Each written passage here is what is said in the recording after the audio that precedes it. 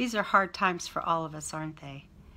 Adults that I know are experiencing feelings of sadness, of fear, of isolation, of disconnection from friends and family, and grieving for the life that they had just a few weeks ago, as recently as February. And these big feelings are ones that adults are feeling, and of course children are having big feelings as well. And some examples of that, a third grader that I know said that children in his class felt like if you got the coronavirus that you would die. And two of our kindergarten grandsons were FaceTiming the other day, and the mother of one of them told me that they were talking about feelings. They were talking about how much they loved and missed each other, about how they really wanted to play together, and they didn't know when that might happen again.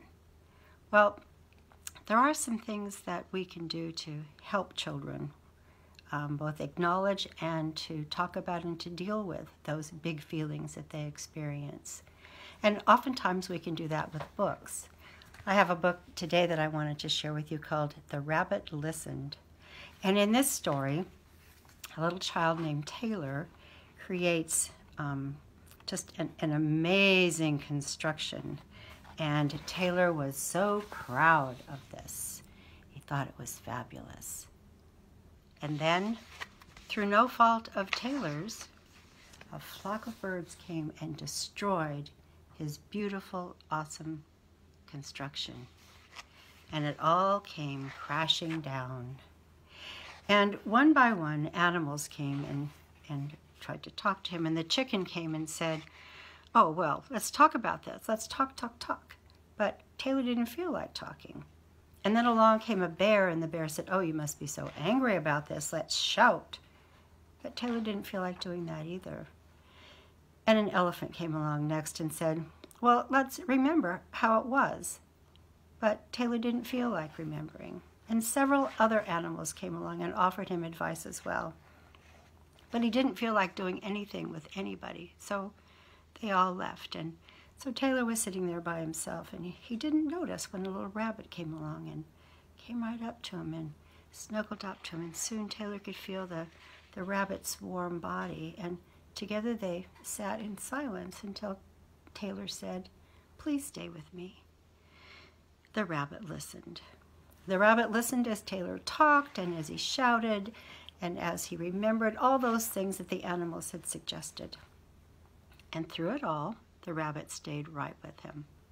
And when the time was right, the rabbit listened to Taylor's plan to build again. "I can't wait," said Taylor. And the construction that he made was absolutely awesome and fabulous again. So I think, too, that that's the kind of story that is just as appropriate for adults as it is for children. That message is one for us as well. Well, there are some other places that you can find recommendations for books. And one of those places is on Best Beginnings' website. It's bestbeginningsalaska.org, and at the top of the homepage, just click on Parent Center, and there are lots of book suggestions there. Also, from now until June, Dolly Parton is reading books from her Imagination Library, like that book that we just saw, from her Imagination Library every Thursday evening at 7 o'clock. And you can join Best Beginnings Facebook watch party at 7 o'clock on Thursday evenings and hear and see Dolly Parton reading some of the books that I think are very, very appropriate for right now and for what children are going through right now. So I'd also like to share with you something from Fred Rogers.